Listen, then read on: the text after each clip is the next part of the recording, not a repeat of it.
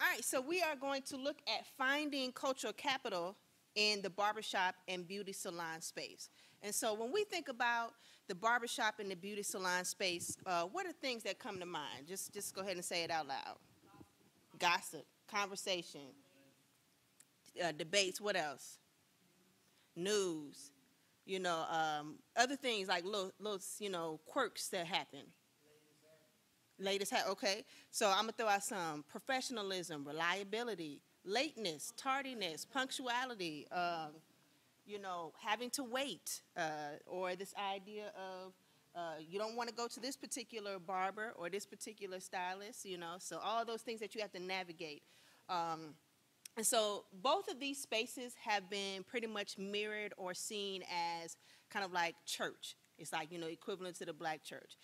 We pretty much have gone there some point in our life or continue to go at some point in our life. I am one who has been there pretty much since I could sit in a chair and sit in the, hair bowl. And to this day still, I go to get my hair done. It's kind of like a ritual. It's a therapy.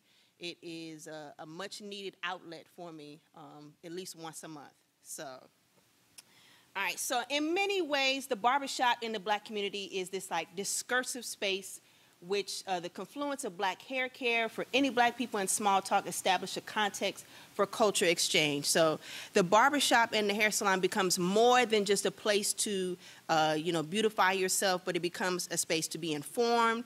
It is a space for conflict. You get a chance to, have, like you said, debates. You get the idea to learn something. There's activism that's going on. So these shops and these spaces become, like I said, much more than the aesthetic itself. And so it's a practice of everyday life, ways of operating or doing things. And if we even look at what the word salon actually means, it has multiple meanings. So a site of hair care and comfort, as well as a constructed community for social and intellectual talk. So both of these spaces become also a rite of passage for both women and men, and also a space of service and information sharing. So as this cultural space, in one of the articles that my students read, Alexander points out that these spaces are cultural spaces, a particular site marked by the cultural practices of the people who live there.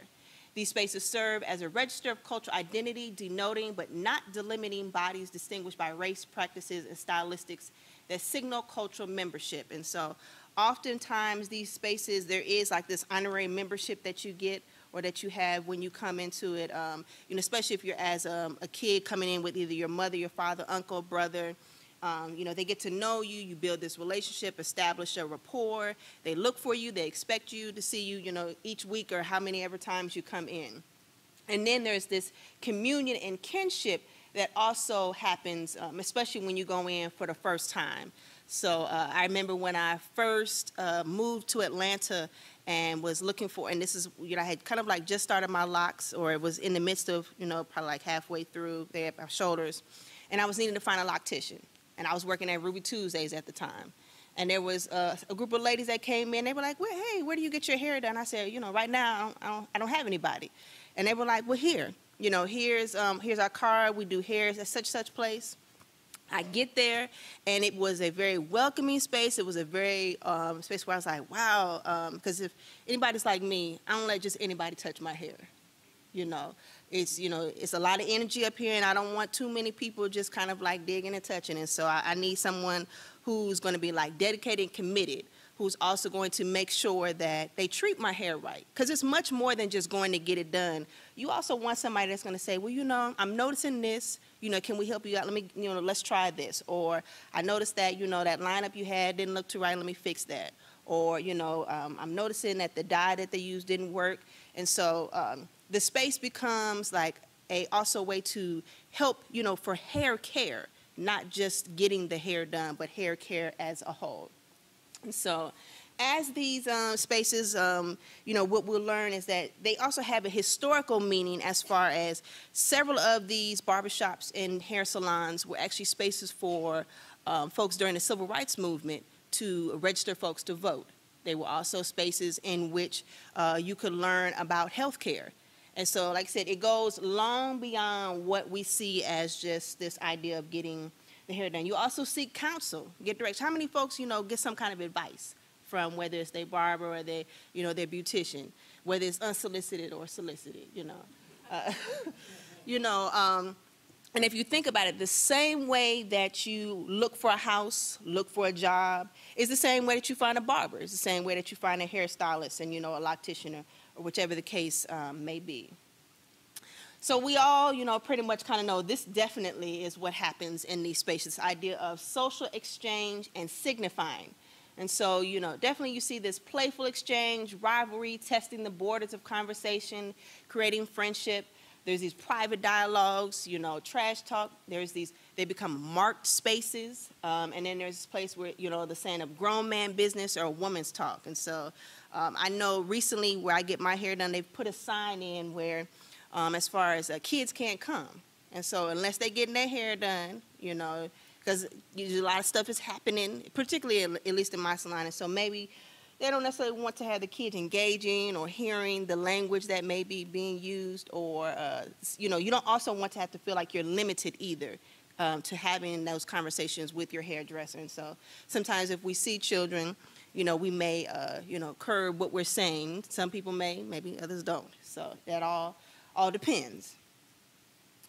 So then I asked the question, what types of conversations are taking place in these spaces? So from you all's experience of those who go or have gone, what is some of the things that you all have engaged with as it relates to these conversations? Yes. Last Tuesday was my birthday, so I went to the barbershop before I came to class, and I get my haircut underground. Okay. And my barber, he had just got back from a trip with his wife and kids. I think they went to like Florida, Mississippi, New Orleans, and he was talking to one of the barbers, and he was just like, yeah, he's like, yeah, I cut hair, you know what I'm saying? My wife, she stay at home, I need her there so she can be with my daughter. She's like, and then I can have no thoughts with my kids. And then other barbers were like, yeah, man, that's good that you out there working, so she there with the girls, so they don't turn into no hoes. And I'm just like, wow, this is so problematic. What type of conversations that be going on? And as much as that's problematic, there's like a realness to that, at the same time, because, this is people talking about raising their kids. The language maybe we could have changed up a little bit, but nevertheless, like they talking about how they want their, the kids to turn out, what they want to do, make sure they behave or, however. So, yes. Mm-hmm.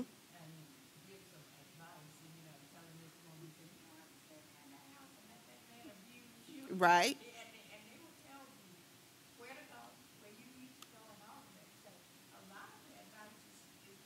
Mm-hmm. Mm-hmm. Right. Yes, yes.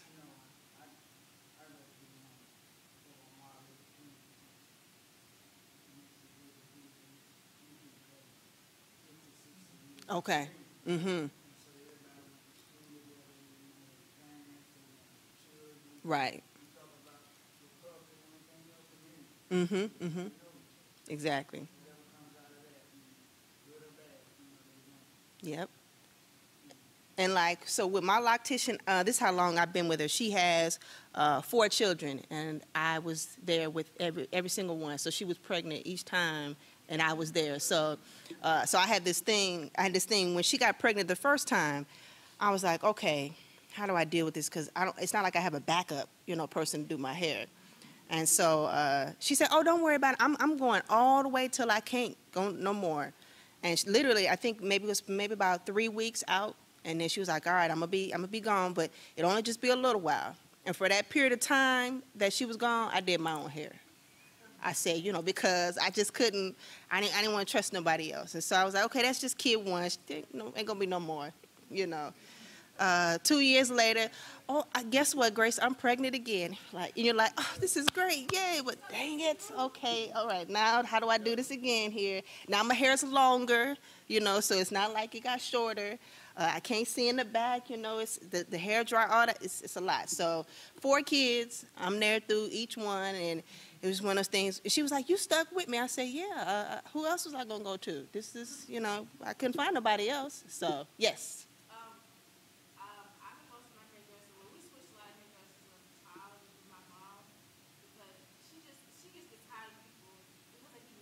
And they got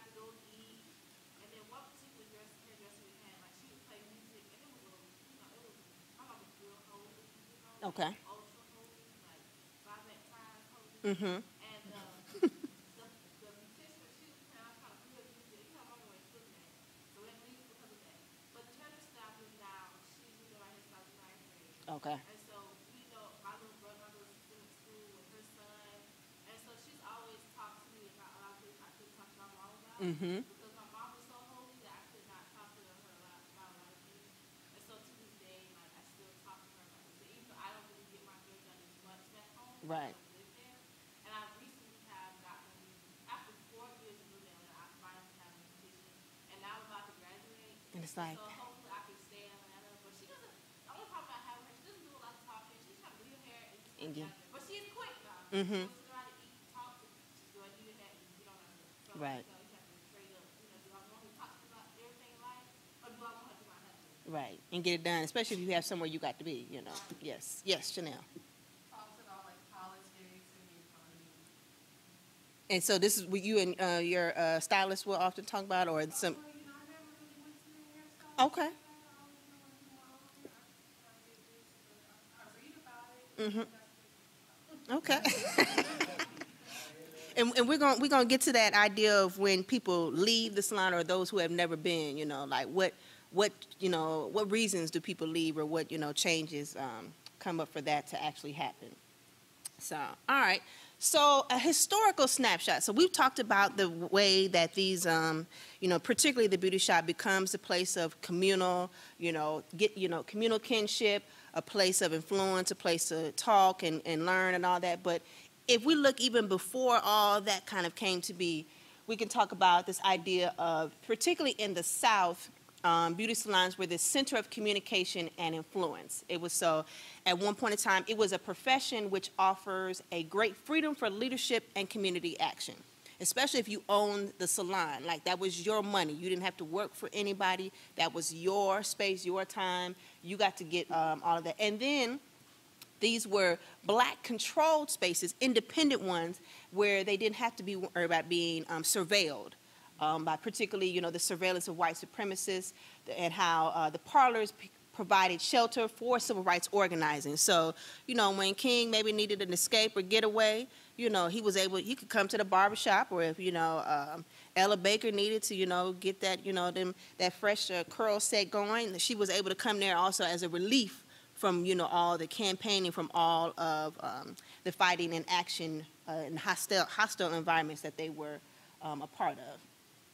And so there's also this idea of an autonomy. So with the source of income that came largely from the Black community itself, Black beauticians were financially autonomous and outside of the control of white employers.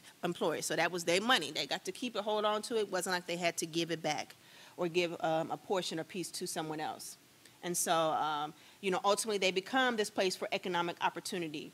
And so particularly during the 50s and 60s, many Black women who were key leaders in the movement also had these similar occupations. So as much as they were, we knew them as these activists, many of them also held jobs as beauticians. So it was either like a side hustle or another way to, stay active or be a part of the community. And so we all know, for the most part, beauty and business is a business, and it's also therapy. And so there's been this long history of working within the hair industry, dating back to the early 20th century. And I've even, seen even early 1800s and 1900s where, they were selling hair care products. So who's usually the first person that we think of when it comes to, the selling of hair care products? Yes. Madam C.J. Walker. So she kind of becomes the front runner as it relates to entrepreneurship, as it relates to Black hair. Also for the hair salon space, it's a very feminized space where, but at the same time, where ordinary people come through. So you don't necessarily have to be the celebrity. You don't have to necessarily be the superstar. You can just be anybody and come into the space that is also very busy at the same time as well. And so, the beauty salons invoke this notion of pampering, treating oneself, taking time out for oneself, and indulging in luxury. Like I said, it's one of those things where once a month, I look forward to that mint conditioning, treatment that my loctician puts in, because, it gets all tingling, and you just get to sit in that bowl, and it's like, yes, for about 10 minutes, I mean, it's like second heaven. And so you have to almost in a way tell yourself where, make it seem like it is a luxury. Otherwise, people will take that away from you. And, it's not often that we get a chance to pamper ourselves when we can and when we want to. And so in 2010, historian by the name of Tiffany Gill, who is at the University of Texas, Austin, came out with a book called Beauty Shop Politics, African American Women's Activism in the Beauty Industry.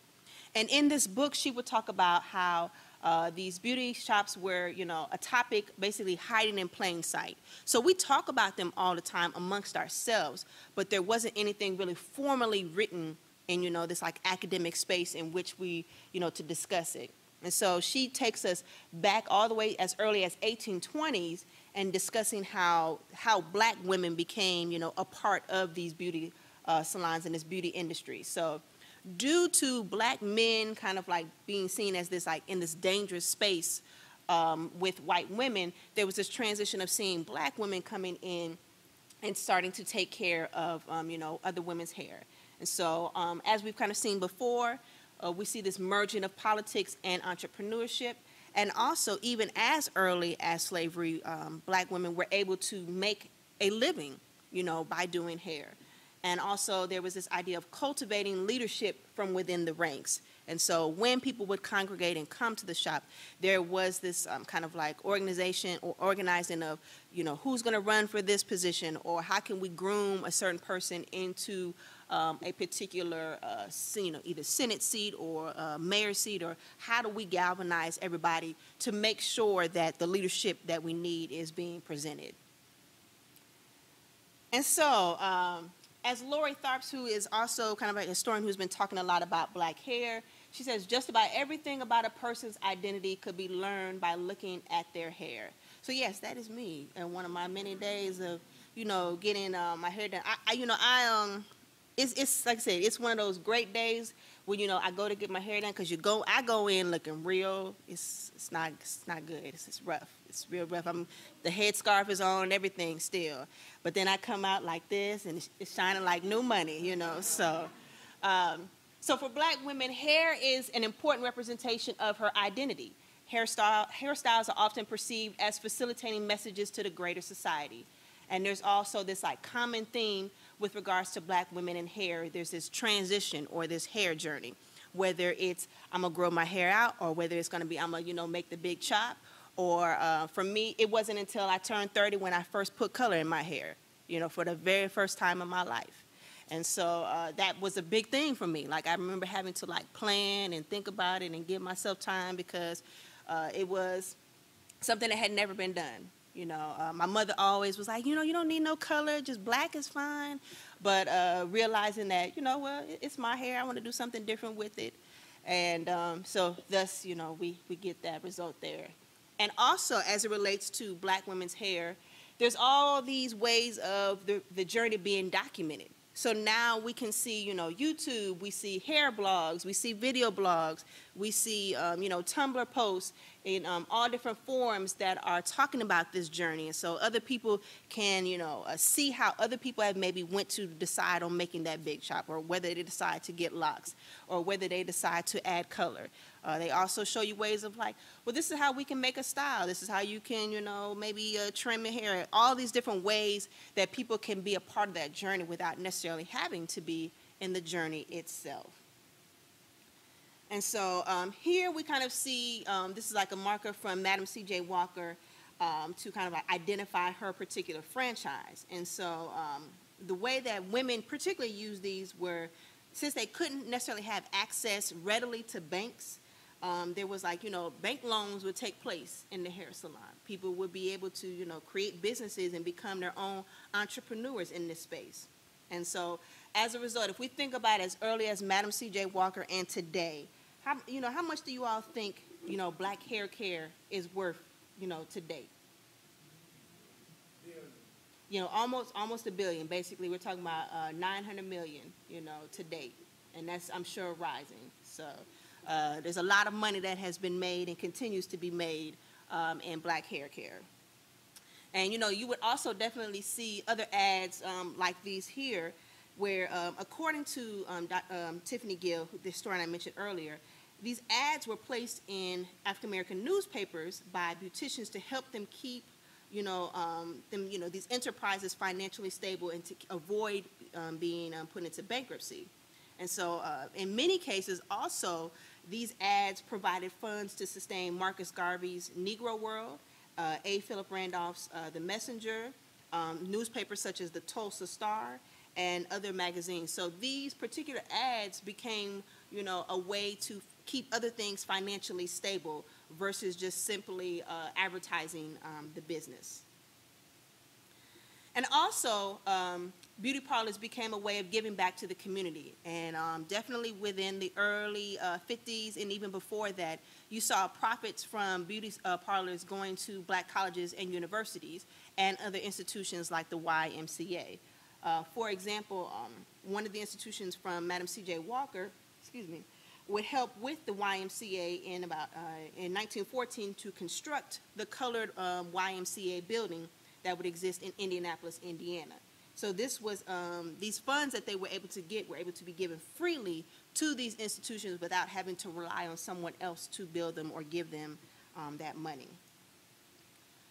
So then, even though with all the joys and the happiness, there is the costs that come with, this particular space. So many people leave the hair salon space and, this becomes a notion that is very much a factor for black women particularly. And it's due to several reasons such as we've all talked about, reliability, professionalism, literally going back to their roots. Some people feel as though, I'm going natural. I don't necessarily need to go to the salon. I can do this myself. Also finding smaller or different spaces for half the cost and time. Many of my friends would say, I'm about to go to the Dominicans because they can get it done quick and it's half the price. I don't have to worry about the other prices. And there's also this feeling of being empowered as far as leaving that particular space. So, yes, that's the beauty salon space. So now we're going to transition to a space that I don't really frequent too much, but I hear and talk about. I've seen it on TV, and that would be the barbershop. So I have a video here that I want to show you that kind of like summarizes what this black barbershop, or what the black barbershop is.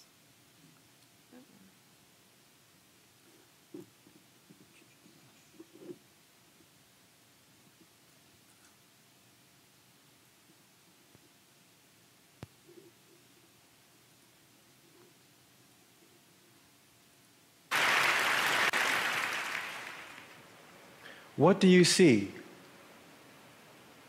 Most of you see a barbershop, but I see an opportunity for health, an opportunity for health equity. For black men, the barbershop is not just a place where you get your hair cut or your beard trimmed. No, it's much more than that. Historically, the barbershop has been a safe haven for black men. It's a place where we go for friendship, solidarity, and solace. It's a place where we go to get away from the stress of the grind of work and sometimes home life.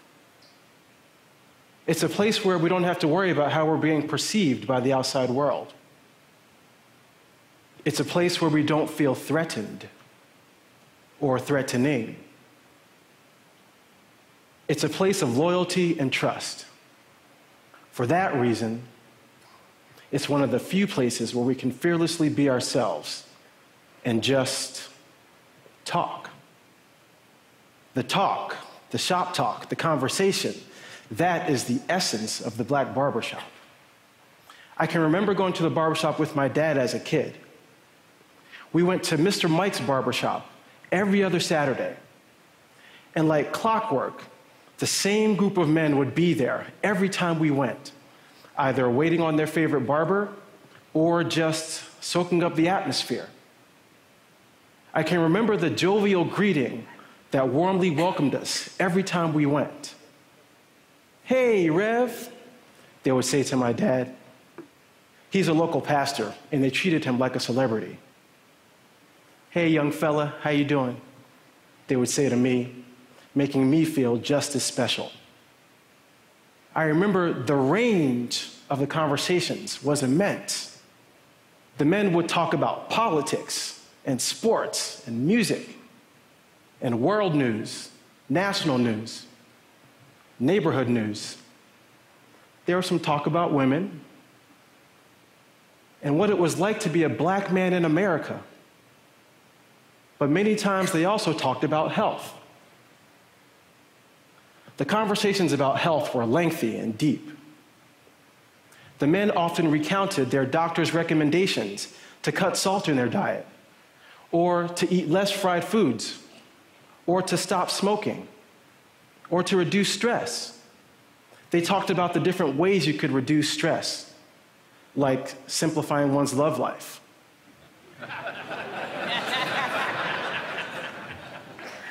All ways to treat high blood pressure. There's a lot of talk about high blood pressure in the barbershop. That's because almost 40% of black men have it. That means that almost every single black man either has high blood pressure or knows a black man who has it. Sometimes, those conversations in the barbershop would be about what happens when high blood pressure is not adequately addressed. Say, did you hear about Jimmy? He had a stroke. Did you hear about Eddie? He died last week. Massive heart attack. He was 50. More black men die from high blood pressure than from anything else, even though decades of medical wisdom and science have demonstrated that death from high blood pressure can be prevented with timely diagnosis and appropriate treatment. So why is high blood pressure so differentially deadly for black men? Because too often, high blood pressure is either untreated or undertreated in black men, in part because of our lower engagement with the primary healthcare system.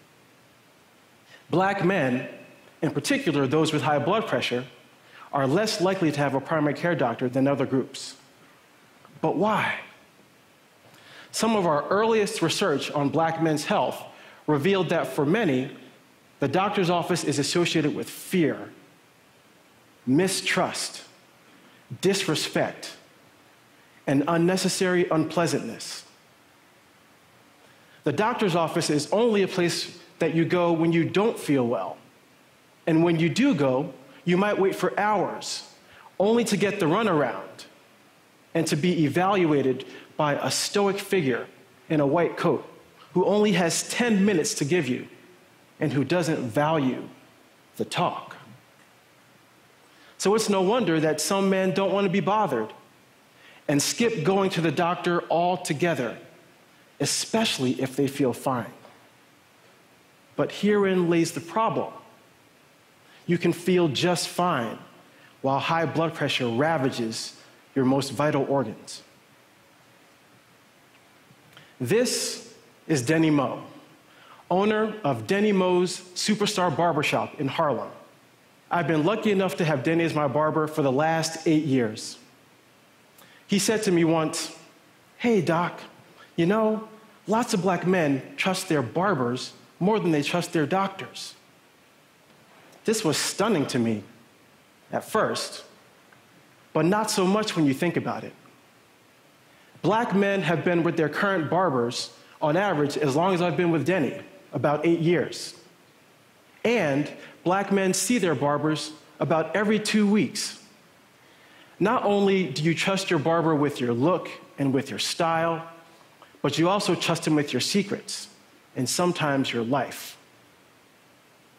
Denny, like many barbers, is more than just an artist, a businessman, and confidant. He's a leader and a passionate advocate for the well-being of his community. The very first time I walked into Denny Moe's shop, he wasn't just cutting hair. He was also orchestrating a voter registration drive to give a voice to his customers and his community. All right, so that's kind of like, you know, in many ways kind of mirrors also what the beauty salon does, but even in current day within the barbershop space. So.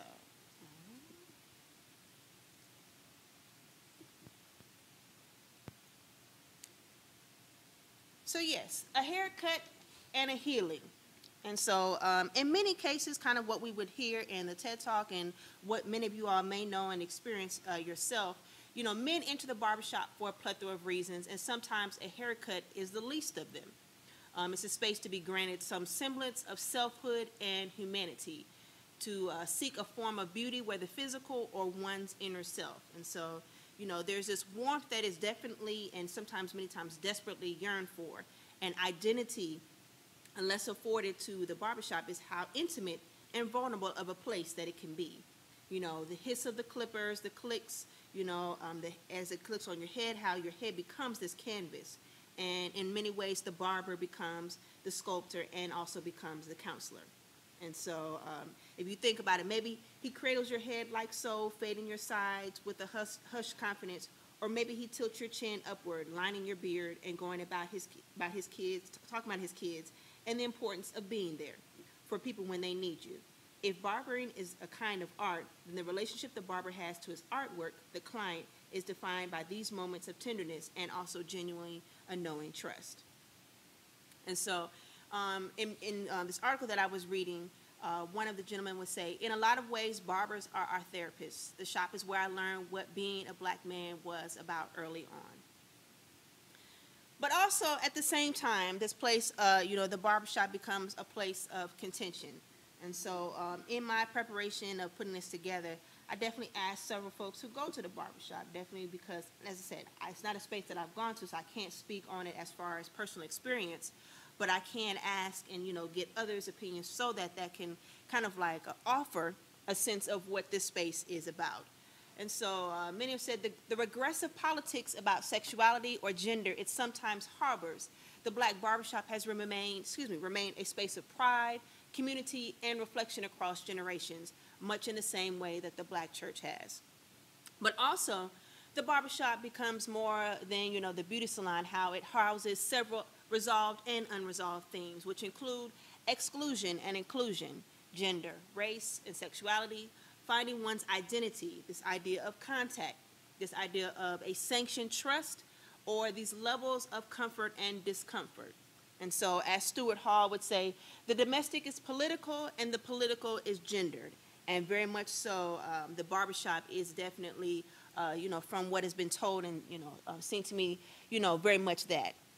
And so, in many ways, folks go to the barbershop to find the sense of belonging and sometimes are not able to get it due to, feelings of not able to be who they are, be true to themselves.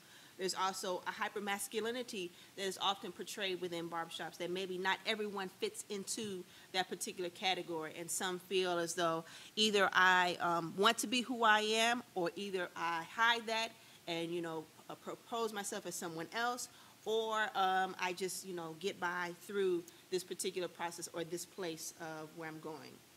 And so no matter what black neighborhood you go to, any black neighborhood, you're going to find two things. And, I would say three.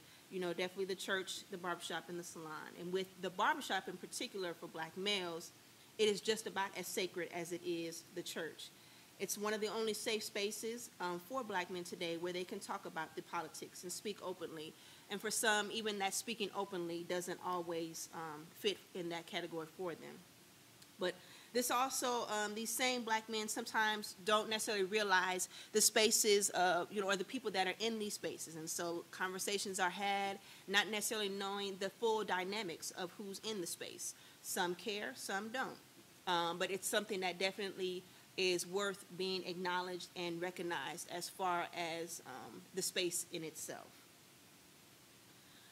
Also, so the barbershop, and also definitely, I would say much more than the beauty salon, so to speak, is this rite of passage for young boys. And so oftentimes you see there's this father and son bonding time, there's a lot of mentorship that takes place, and just in general, a lot of building relationships that are happening. This place also becomes a place that men can do this self-care, can have this self-expression.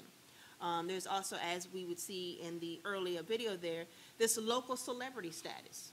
Oftentimes, folks might, have this barber, they go off to college and then they come back and, if the barber is still there, they're like, oh, Johnny's come back. How's school been? I know you've been doing this, that, and other. And so for even this brief moment, get a chance to have a little bit of a celebrity status when you go. And for many, the barbershop becomes this place for teaching young boys how to and how not to behave during their formative years. And so as someone had mentioned to me, early on for them at the barbershop was a place where they sat, watched cartoons, played games, traded Pokemon cards with other kids.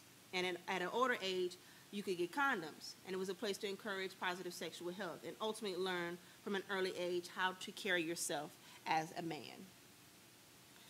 So then, as we have, engaged in the barbershop space, in the beauty salon, hair salon space, who gets to be in these spaces, whether it is the barbershop or the salon? Who does get to be in these spaces? Should everybody, or is there a, relegated space for who belongs and doesn't necessarily belong? Anybody have? Yes. So I just recently started getting my undercuts, and I have to go to the barbershop. Mm-hmm. And I go off a lot of reviews to make sure I'm going to the place. So the place that I ended up was practically all down, like outside the perimeter on the Mm-hmm. It's so weird walking in there. Like the energy, it's just like very not like for women. Like the one woman that is in there who does people's locks, like she's not sexualized in any way. Mm-hmm. It's really not. Like, it's kind of like looking to a really Mm-hmm. Mm-hmm. Mm-hmm. Right, right. Okay, okay. Sasha, yes. I've been going to the same barbershop for a few years out of necessity because my last barber was like messing up. But me and my girlfriend started going to the same barbershop. We were using different barbers up until recently. We were using different barbers. But from the beginning, it was kind of we were coming in together. Mm-hmm. Obviously, a little bit more tomboy than I am. So automatically, there was this, as a woman, you are like, okay, I got to go to the barbershop. Mm-hmm. Catcalling, what have you, but that wasn't the first reaction. It was kind of like, kind of some resistance there because we were like, what have you. So over time, things got comfortable Mm-hmm. up until recently where the barber that my girlfriend goes to, he was at my hair also, and I started doing my little brother's hair. Okay. Mm-hmm. Mm-hmm. But there's still like these lines where you don't feel comfortable, and they still like will push certain things, like even conversations. I remember one time I was there, and it is uncomfortable because you want to chime in as a woman. Mm-hmm. But we were talking about the usher thing, and having her leave, and they were just like going in on the woman, talking about I'm sure usher didn't touch her. Mm-hmm. And I'm sitting there like, oh my gosh. Right. So but I also look at it from their perspective too. That's their little space. Mm-hmm. You know what I mean? I don't want to come in there and be, well, guys like, you gotta treat me a certain way. So it is a potential issue, but I think it's healthy in a way because we get to have conversations and just see different perspectives that normally I wouldn't think of. Mm-hmm. Mm-hmm. So it's interesting. Okay. Yes. I think it's interesting too because like I don't know if Amber, she went to the shop that I go to and she had a really good experience and I had a lot of and like I don't know like when I walk in it's just like Mm-hmm. like you said it like and I think it's because just seeing me I'm just a guy, you know what I'm saying? Like I'm just as misogynistic as they are. So Okay. it's like I'm gonna chime in and be on their side. I'm not gonna respect no woman. And no, that's what they do the thing. Like just from seeing me. Mm-hmm. So when I go into the shop, it's just like I've never had any issues. Okay. Of course, I'm not in there like on their side when they do something about women. I typically, like she said, I just kind of stay out of it because this is their space and you Right. can't change no girl with mine. Mm-hmm. Mm-hmm. Like, so I just be quiet. But it's interesting because when even like when I'm like I don't take no girl I'm dating to the barbershop with me. But one time one of them did come with me to the barbershop and it was just like when I walked in they were like, oh what's up, bitch? My barber's got me reaching out and then everybody just come looking at my girl. And then it's just like, what's she doing here? You know what I'm saying? Like, Mm-hmm. why is she here? Mm-hmm. The only time it's really acceptable for women to be in the shop, I think, is when like maybe if you're master presenting or and if you like a mom and taking your son. Okay. Mm-hmm. Mm-hmm. Mr. Marley, and then Miss Terry.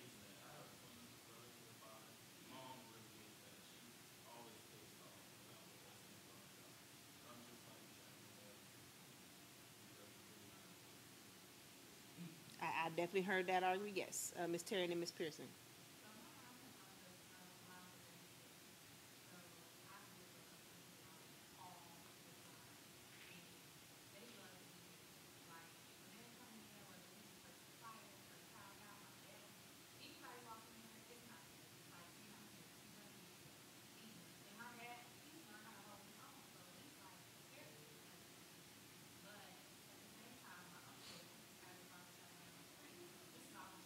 Mm-hmm.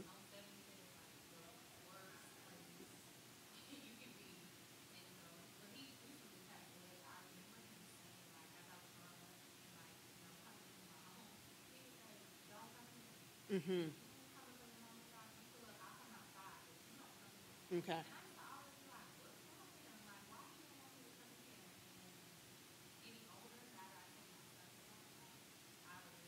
So it's like a protecting in a way. Mm-hmm.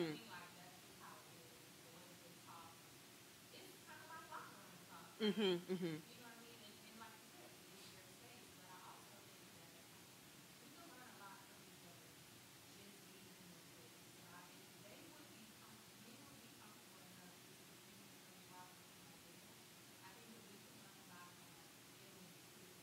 Mm-hmm.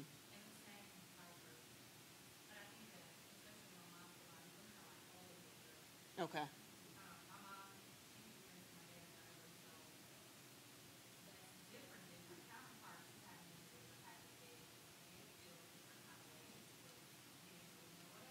Mm-hmm.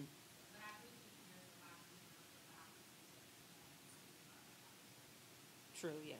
I'm gonna get to you, Miss Pearson. I just want to add something to Miss Terry's thought. I will say that I feel like in the hair salon space, it is becoming a bit more flexible, more open. So, particularly if you go to like a natural hair shop, so it's always gonna. It's a mix. You know, men and women are getting their hair done. They're getting their locks retwisted, and so in that space, it's not really contentious. If anything, it's a very playful environment. Everybody's talking. Nobody feels uncomfortable in that space. But I think that's a part of the growing into certain spaces where both you seeing men and women in that same hair space. But that's also not to say that barbershops need to transition over and just allow anybody or disrupt that space, because in many ways that is a sacred and safe space that I can respect and I can understand that. Women have the hair salon, the nail shop, their home, the kitchen, and everywhere else. So, why not, have at least that individual space? So, Ms. Pearson.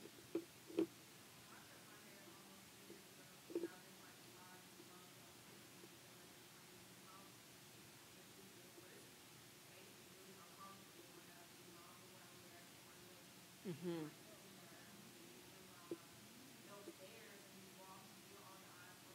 Okay.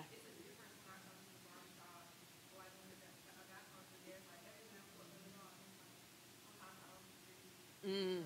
Mm-hmm.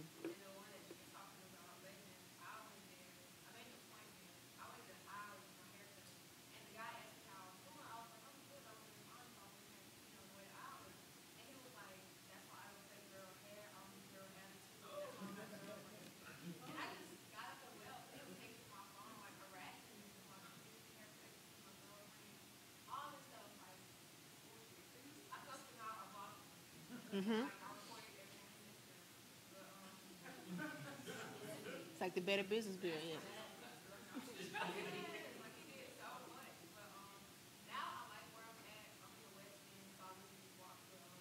Okay. Mm-hmm.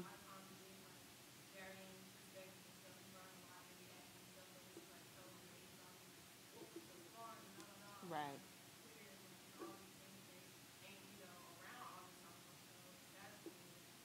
Yeah, and I think it's it's an evolving of the space. Like every space is going to be different. Mm-hmm. Right. Mm-hmm. Mm-hmm. I'm gonna get a male voice in here, Mr. Bruton. Yes.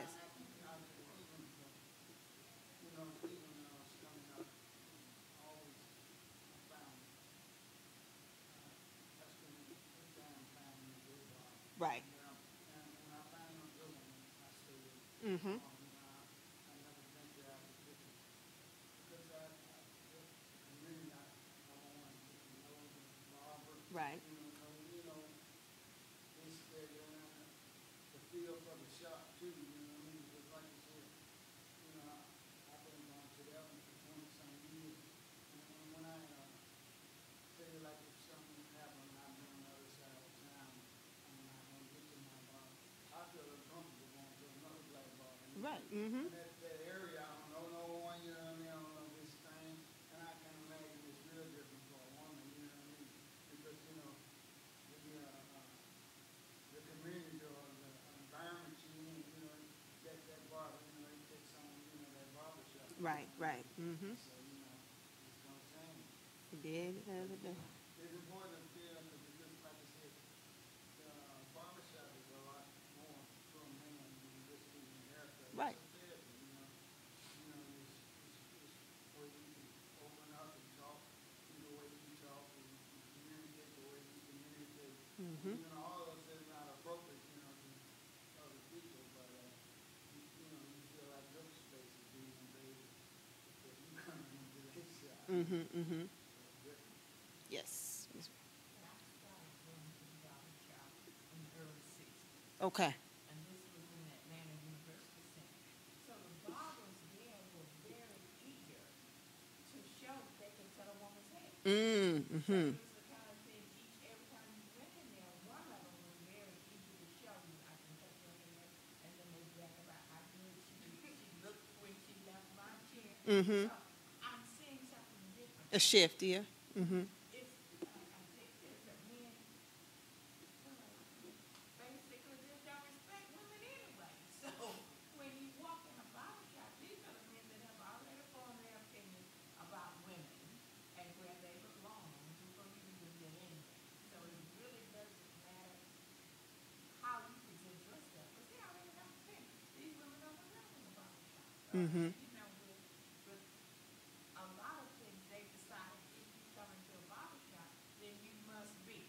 Okay. And that's the kind of attitude that sort of takes Mm-hmm. presently. But it was the kind of thing that it was almost an honor at some point for a man to cut a woman's hair. Mm-hmm. And and even that, like it all, depending upon where you go and the space that you're in, you're definitely going to see like different attitudes and different perceptions. I'm gonna get one more, Mr. Bryant. Yes. Yes, I work for Bernie Sanders' presidential campaign, and one of the things I respected about the senator, he went down to Human Life's Barbershop, Right. swag shop down in Edgewood. We set up a conference and a question and answer. One of the things they talked about is he recognized that barbershop was, a center of community in the black community. In fact, like they even joke about like every barbershop has a one white guy. But Bernie did recognize that it was a place that was safe. Mm-hmm. Everybody was in there. Talked about that, so that was like one of the many reasons why like I chose him as a candidate, because he really Mm-hmm. And it's important to like you said, acknowledge and recognize that, because when we're already in an environment in society where our humanity is always in question, or that we can't have a space to just like be ourselves, be in our own thoughts. It's important to have these long-standing institutions, and it's not like black folks have that many that are existing and still remaining. So it's important that these institutions still stand, in the literal sense and metaphorical sense, because it's a part of who we are. It's a part of our standing as human beings in this society. So, all right. So to kind of shake it up, as we come around the corner here. Definitely the interpretation of barbershops within popular culture. So this is a pop culture class also. So we got to, incorporate the ways that they're being personified. So one in particular was the Atlanta episode, which I believe was made about 2 weeks ago. And I swear, all my male friends, I called them up after this episode, and I was like, please, is there any like truth to this? Is there any reality? Is this, outside of, and if you haven't seen it, spoilers. So, it's been 2 weeks. Come on now. So, actually, I think I gave it a week for Black Panther, maybe. So, there's several things where, like, I'm not leaving my hair shop to go travel with my loctician around the city. It's not happening. Like, if you have an appointment, I came for my appointment at 3:00, and we're not leaving nowhere to go pick up some lumber, steal some chicken, hit, do a drive-by, or not drive-by, but a hit and run. Like, these are things that, just, you just don't do. Or go to one of your children's mother's house and cut their son hair, and then you roll out, So that particular episode became very interesting because a lot of my male friends were like, yeah, like, that whole having that barber and the things that you go through with that barber, not necessarily to the extreme of what was going on in that episode, but just the idea of like the things that you go through with your barber, or even your beautician. Sometimes I'll be on my way, my loctician, I'm about 15 minutes late, and you be like, man, like I got somewhere I got to be, man. That's not gonna be, so. But if you've been with them, like for mine, I've been with her for 10 years. Like we'll work through. I'm a bite my tongue, but we're gonna get through. And with that episode, you definitely see that being presented. Definitely, if we go and even old school with Coming to America, and that particular scene, definitely a very unique experience in the barbershop there. And then, some of your more independent films, like with Nora's Hair Salon and Queen Latifah's Beauty Shop. And then one that I don't have up here is, of course, the series, the Barbershop series with Ice Cube and Cedric the Entertainer and so forth. And then, Blackish always definitely, comes through with, these particular episodes. So this one in particular definitely touches upon that experience. And so even outside of your more entertaining, you definitely also have the documentaries that come up. So this one in particular is one I first learned about, I'd say maybe about 10 years ago, called The Fade. And this one, Pharrell Williams and a couple other folks were doing the executive producing of this particular documentary. And with this one, it's looking at barbershops on different continents, so outside of just the U.S., and looking at that experience and how in many ways it's the same, or sometimes even just slightly different. Also here, this is a more recent one that the trailer premiered at Sundance, I believe in 2016, called The Shape Up, Gay in the Black Barbershop, which really gives a up-close and personal look as far as what it means to be gay and going to the barbershop, and the experiences that gay men have as it relates, historically and even in today with the barbershop experience. And also definitely Chris Rock's Good Hair, which I'm sure many of us, have definitely seen. The poignant scene that I, always sticks out is when there was this young girl who I want to say had to be maybe about 4 or 5, and they were putting a perm in her head. And I think, a part of me just, just died because, I was one, I did have, the perm, the relaxer. And, after watching that, I was like, yeah, never again. Like, no. And if I have any children and any girls, no, I couldn't do it. So, no perm, no. I think I still have some trauma, from that, with the scabs and all that, yeah. Oh, and then we see it also in the play form. So this play called Heritage, looking at the journey of sisters with their hair. So, even in the real life sense, we definitely get a chance to see it, not only in, the movies, but definitely in these documentary academic sense, and in, books like the one I showed you from Tiffany Gill. And so the global impact. So even outside of the U.S., these spaces translate past just getting a haircut. They serve as the community hubs. And so this is one, particularly a shop in South Africa. And, if you look at it, this is very similar to what we would see in a barbershop, here in the U.S. And so it's not as though it's really this change up or this, new found space. But it also definitely reflects this coexistence of tradition and modernity.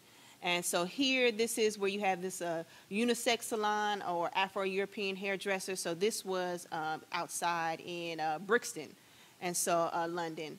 And then you have, this is in Nigeria. And so you have where the space translates, globally and across, borders. And so, it gives some hope that if, let's say if you ever want to live outside, you do know that there are places where you could potentially feel comfortable enough getting, your hair done. So with that being said, like I said, the space is very much one of those where you learn, you grow. You get something out of it, whether you have these long-standing relationships, you might get information from folks that you never anticipated you would get, going to the barbershop and to the hair salon. You might even get a chance to vote, register to vote if you didn't before. You can talk that politics, and you can, hopefully feel the space where it is safe. If nothing else, that's what these spaces should be, and that capital that you get out of being safe and having your own, place to be who you are, and also to, make a living. There are people who have done this, as many of you all have said, parents, over 30 years, being able to own and operate and feel like they have a sense of ownership, a sense of honor that comes from that. So moving beyond this space, hair salons and barbershops, despite the hills and valleys, still remain a multifunctional space. One's intention may be to get a lineup or lock maintenance, but he or she may also leave with an engagement of community activism, an opportunity to register to vote, discuss health activism, and even domestic violence prevention. And if nothing else, it is a full body experience, and I would even add, a mental and spiritual experience at the same time as well. So if nothing else, we can all, at least agree that there is some capital to be gained in these spaces, whether we go or whether we own it, and that it is vital that they exist and continue to exist. So any thoughts from anybody? Yes, Mr. Thomas.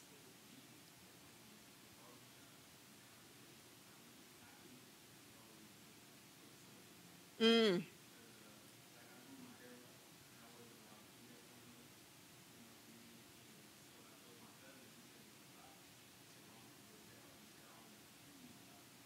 Mm. Right.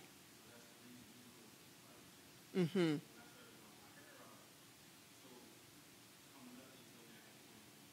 Right. Mm-hmm.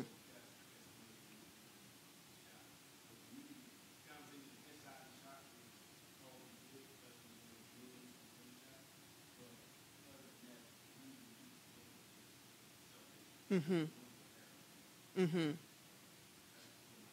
Interesting. And that's a conversation that I don't really hear too much, about, because I'm hearing more so it's always like the safe haven space. So it is good to know as far as the balance that, there is many different dynamics that go into how we interpret and feel about the space.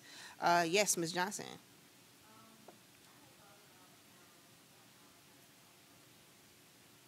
Mm-hmm.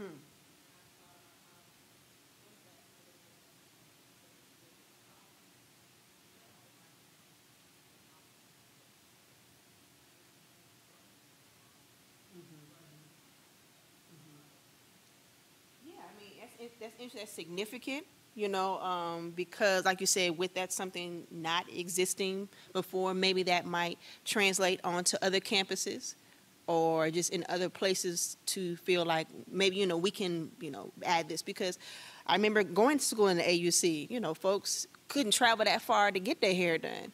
So to be able to have something close by, if anything, is strategic, if nothing else, too, because that way people don't have to travel far to get something that, especially if they wanted to maintain their hair.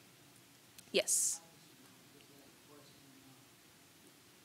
Since a lot of men today, they have their hair locked, Mm-hmm. I see them get cut with the, the Right, knife. right. Mm-hmm. But on that salon, they lock you up. To go somewhere else. Mm-hmm. To a salon. And in some spaces you're beginning to see like the blending of the two. So you'll have barbers in a natural hair salon, so that people don't have to like go and find another, a barber to do, or to find the loctician. So it becomes easy, because you get the lineup, and then two chairs down, you can go and get your hair, retwisted. So it becomes feasible, if anything. So yes.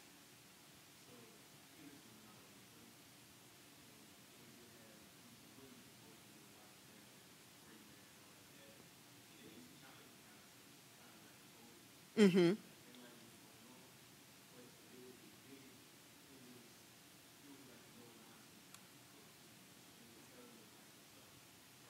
Mm-hmm.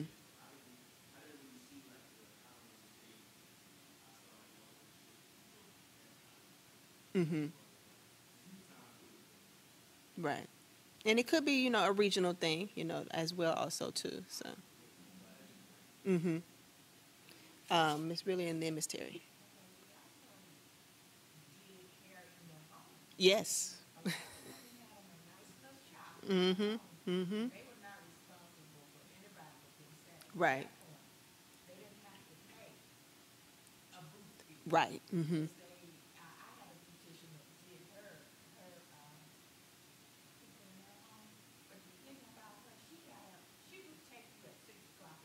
Mm-hmm. Mm.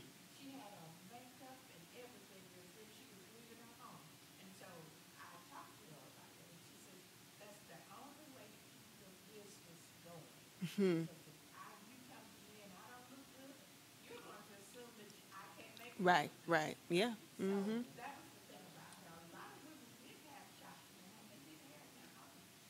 And in many ways, we could say, my grandmother was my first, beautician, with the hot comb on the stove, So, Lord bless the trauma, still trauma, you know. But them kitchens, that's right. Yeah, you gotta hold the ear. Yep. Yeah, we didn't have that one. Mm-mm. Still scares me. Yep. Mm-hmm. Mm-hmm. Miss Terry.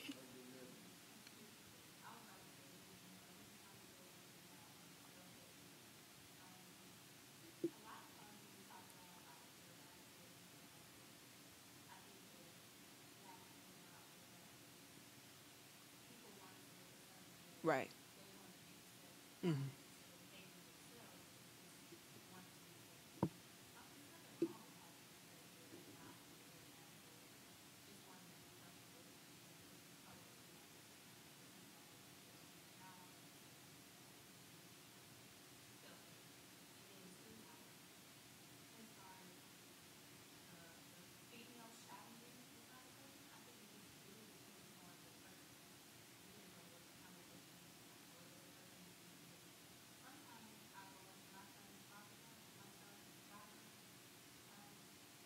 Mm-hmm.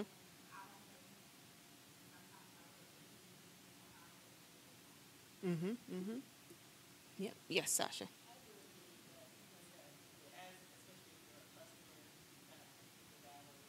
Mm-hmm.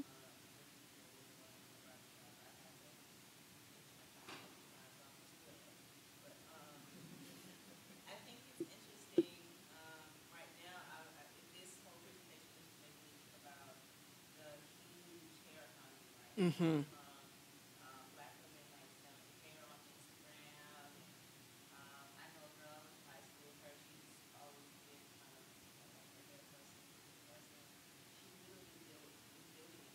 Right. Mm-hmm.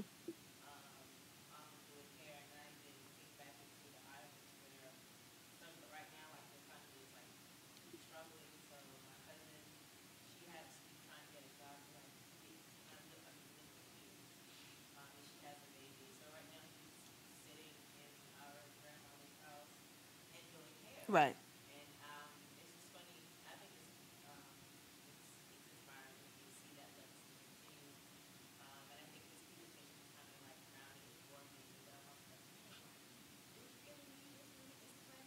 Also in the same one, but sorry, but yeah. So it's like it's coming off of what makes me think it's coming off of just a deeper, more significant legacy. Right. And you speaking as far as like people like doing it in their home. I remember talking about this before to some of my other students, and they were mentioning how like the barbershop for particularly black men was a space that some could get a job where they couldn't get one anywhere else. And so, if you think about how important, not even just actually going to it, but like those who participate in actually, doing the cutting of the hair. And so it's a kind of like cyclical, effect as far as the people getting their hair done get to benefit, those who are cutting the hair get to benefit, and it's in a way kind of it can be seen as a win-win when you put it together also. Miss Chambliss and Miss Pearson. Oh, I was gonna say, so we just got one hot side in the barbershop. Mm-hmm. My sister goes to this, and she's a freshman, and people find out that she braids hair in the dorm, and she's probably making like $1,000 a month Mm-hmm. braiding hair in her dorm. Um, so and that because of Instagram, she's been able to promote her business. Right. And then my mom, when she was going to college in Louisville, she used to roll people's hair, so she was making money in her dorm. Right. Rolling people's hair. And then also black salons and barbershops where like people have been able to promote their products, like Right. products, like the beauty shop. I think, yeah, Mm-hmm. beauty shop. She was selling her quote unquote hair cracker. What I think it was like a visionary. She was able to. She started, using it in her salon. And if someone is more likely to buy a product, Right. if they're, their stylist. Oh, I use it for your hair all the time. I'm selling this now. I'm more likely to buy it. There's this company, this hair salon, Kaleidoscope, out of New Orleans, and she sells. She's been selling this product. Like I've watched her build her empire. Like everybody knows who the real beauty is because of her miracle drop. Mm-hmm. Amazing. She got some amazing edge control. Everybody that's interested, cost $15 for it. But she was able to promote that through her salon and then through her Instagram. Right. Mm-hmm. Miss Pearson.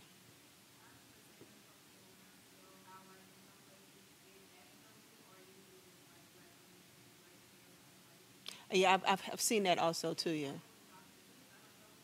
Right. Mm-hmm.